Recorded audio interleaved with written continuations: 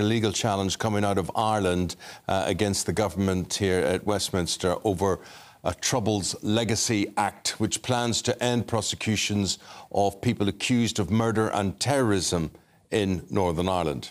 Well, Ireland's Deputy PM, Micheál Martin, has said they will take their case to Strasbourg, claiming the bill is incompatible with human rights obligations. Reports indicate that Joe Biden, the US president, gave his personal blessing for the intervention. Well, joining us now to discuss this further, here's our Northern Ireland reporter, Dougie Beattie. Dougie, in a way, this was expected, though, wasn't it? Totally, and this was always coming down the tracks. You remember back in October we did an interview with Officer B, a member of the police service in Northern Ireland that shot dead an active IRA, our man that was in an active IRA service, and he has been back to the courts 6 times inside 20 years facing exactly the same charge, and every time he comes back to court he is cleared and it is a legal killing. So what the real roots of this sit in is in the Good Friday Agreement. During that time in the Good Friday Agreement, Sinn Féin were very, very nervous that they would be taken to court and civil cases taken against them by the families of those that they murdered. So Tony Blair at that time drew up letters of comfort, and some Queen's pardons of mercy were handed out to those in the IRA because, of course, Sinn Féin is the political wing of the IRA. So the IRA did 60% of the killings in Northern Ireland, let's not forget. So every time one of their members was taken to court for a Troubles-related incident, these letters of comfort were brought out, including the Hyde Park bomber, were brought out and said, we have an amnesty, if you like, from the British government. So the only people in that, because you had paramilitaries on the nationalist side and paramilitaries, terrorists, if you like, on the unionist side, and both of those don't keep records. So the state was the only ones that kept records of what went on during the Troubles. So as a result of that, and they didn't have letters of comfort, as a result of that, the only people being brought back to court to face prosecution were those from the security forces.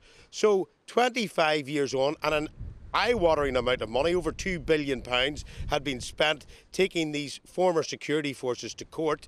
The British government, and very much pushed on by Johnny Mercer, had said, enough, that's it, we can't continue on with this. A lot of the forensic stuff and all is far too old, and they brought through the legacy bill in order to basically give an amnesty to those in the security forces. Now, the families of that have turned around and said, we can't have this, it's illegal, we want our day in court. And of course the Irish government, who is Fianna Fáil, Micheál Martin is the Taoiseach down there, the Deputy Prime Minister, has taken this case. And ironically, if it goes through and if it's ruled that it's illegal, that will actually also, because it's the two sides of the one coin, it will argue that those letters of comfort are also not legal.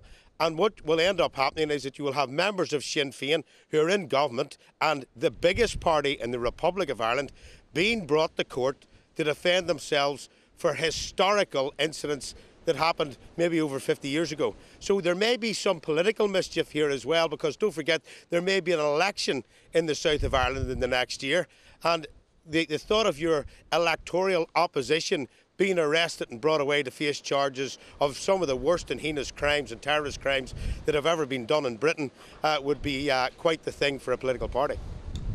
Dougie, thank you very much indeed. We'll throw that open to you watching and listening at home. Certainly is a big thing, but just think of yourself. And if this was, remember, we're finished with Dougie. If you have a member of your family who has been murdered, no matter by whom, and you think they will get away with it because of this bill, would you not interfere? Would you not say, hey, I want everybody brought to account who can be brought to account on this? Or do you think it's time to let bygones be bygones? That sounds pretty stupid when you put it like that, but a murder is a murder.